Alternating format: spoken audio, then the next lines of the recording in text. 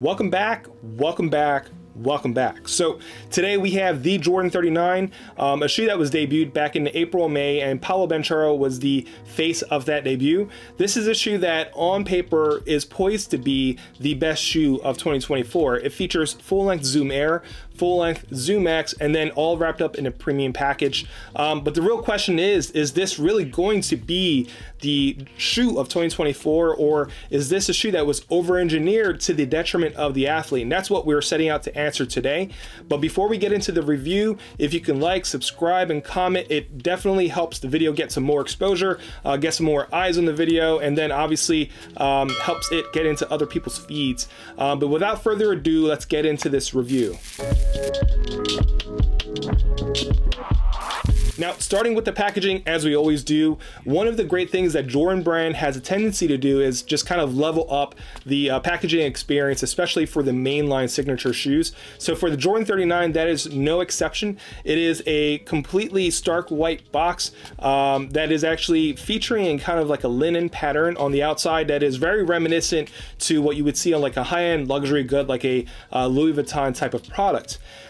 You have the Air Jordan and Type 39 for the 39th signature shoe as a sticker on top of the box, and then you have like printed in a matte white finish the Air Jordan logo, kind of significant for the era for the Jordan 9. Now on the ends of the box you have again a printed Nike Air logo on either end of the box, and then you have obviously the size label.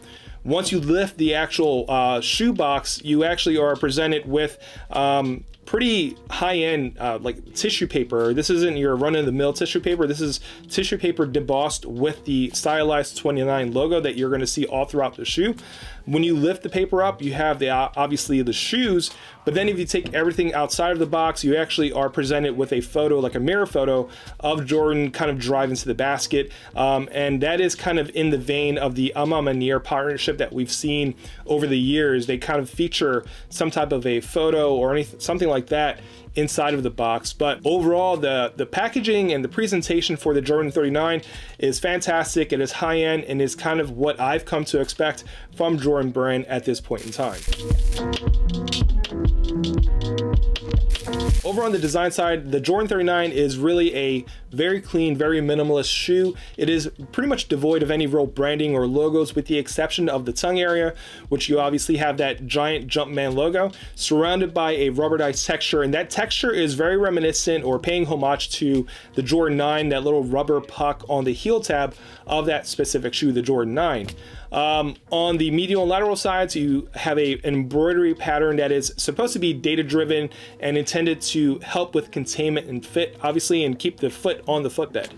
Over on the heel counter area, you have a little plastic piece that is debossed with the Air Jordan wordmark, and then below that, you have that stylized 29 debossed into the outsole of the shoe.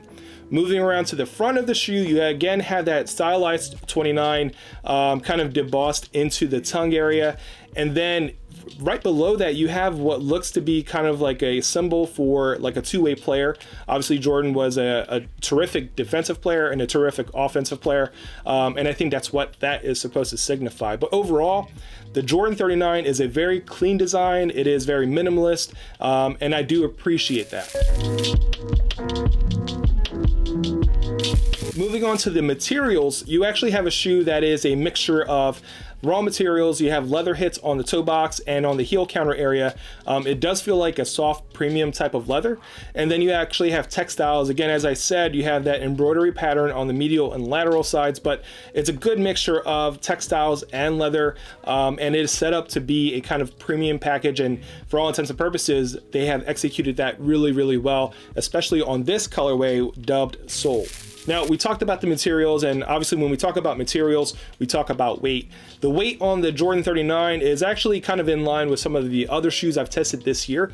In a size 12.5, the Jordan 39 comes in weighing 17 ounces or 483 grams. It is a pretty well-distributed shoe in terms of weight. There is no real heavy spots. What they do with the outsole and the uppers and things like that, especially including raw materials, they do a good job of just weight distribution. So the shoe doesn't feel any bit of that 17 ounces, and when I'm playing in the shoe, I didn't notice the weight whatsoever. Over on the fit and containment side, the Jordan 39 was a little bit of a tricky situation. I decided to go with a 12.5 just to be on the safe side. I wasn't really sure what to expect, especially with the Jordan brand's mainline signature shoes. I've never really had a whole lot of luck with those. So going with the 12.5, right from the start, they didn't fit incredibly well. But what I noticed after about 4 or 5 hours, they started to not only break in, but really conform to my feet.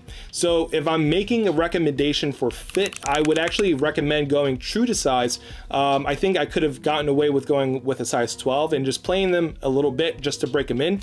But definitely go true to size. And then in terms of the containment part of it, the containment was a little bit tricky because there's no real outrigger or anything like that, and we'll get into that with the traction part of the review. But in terms of containment, there's no real outrigger, so there's not a whole lot of stability. And then you have a shoe that is sitting on kind of like a double stack Zoom type of setup. That Zoom X, and then you have full length Zoom, makes the shoe very, very soft and squishy. So there's not a whole lot of stability in that way. And again, with the lack of an outrigger, there is the chance that you can kind of roll your ankle. I never had that problem, fortunately, but it is something that you want to keep in mind, is that you don't have that kind of lateral support, and you know, falling off the footbed or twisting your ankle is something that could possibly happen. The Jordan 39 features a setup of bottom-loaded full-length Zoom Air, which is actually visible through that translucent outsole. And then on top of that, you have Nike's premium foam technology in Zoom X. And as we talked about before, Zoom X is a P-backspace foam, which is known for its high energy return. Now, you have these two technologies sandwiched on top of each other, and what you actually have in practice is a shoe that ends up being a little bit too squishy, a little bit too unstable because of that lack of an outrigger. So I think they just kind of went overboard with the cushioning, and I can't believe I'm saying that, because I feel like I'm the kind of person that says bring on all the cushioning you can. I want Zoom Air everywhere. But in this case, it's just a little bit too much. I think in hindsight, Nike could have gone with just Zoom X or just full-length Zoom Air and kind of achieved the desired results that they were looking for. If you're looking for a shoe that has good court feel, low profile, this isn't going to be that. You're going to want to look elsewhere. If you're a big, like a center, power forward type of player looking for max cushioning, this is the shoe for you. It is premium cushioning technology, all wrapped up in a premium package.